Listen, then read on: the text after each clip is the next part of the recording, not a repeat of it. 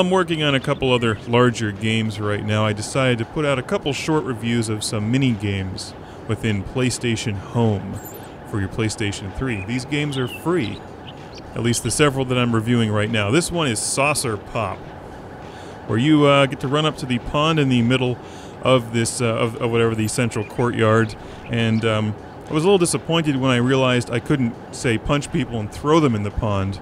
And you're probably thinking, classic game room, you know, you're not going to give a really objective review of this game. You're probably going to just screw around and talk about how you'd like to fly these saucers around and attack people.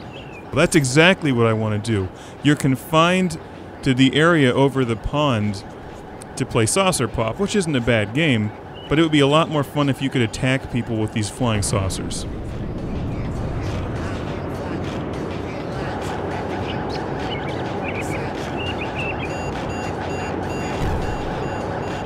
For one thing, the edges look sharp and they're rotating, so I'm thinking immediately decapitating other people's avatars.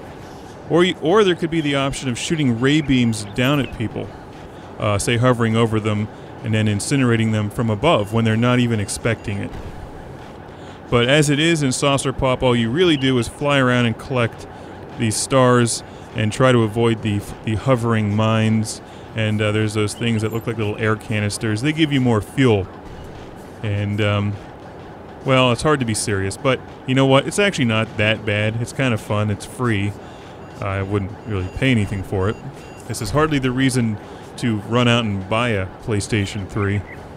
There's other reasons to do that, like Killzone 2 and, you know, a lot of the other games, but this game is kind of neat. I like the element and addition of some of these mini games and these little free things that you can run around and play. And the thing is, this is unexpected. I actually wasn't expecting a real game by the pond.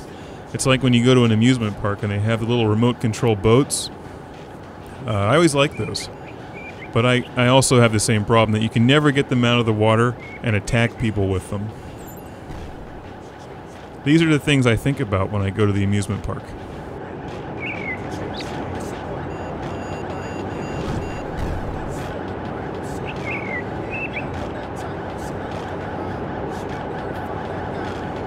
What they should do with these mini games and any of the trophies that you win in the PlayStation games is give you some kind of credit for them. Like if you reach a certain score, you can then take that score and buy like a Dig Dug arcade machine for your apartment. There's just so much potential with PlayStation Home that has not yet been realized. Now it's in a beta form, and I always date these home reviews because I imagine that Sony is going to come along and update this frequently. So this is March 2009. Now when you run out of fuel, your little saucer thing explodes, and then you're free to run around and do whatever else you can do in home. Personally, I'd recommend running right into the bowling alley and playing Echo Chrome, which is a pretty cool game.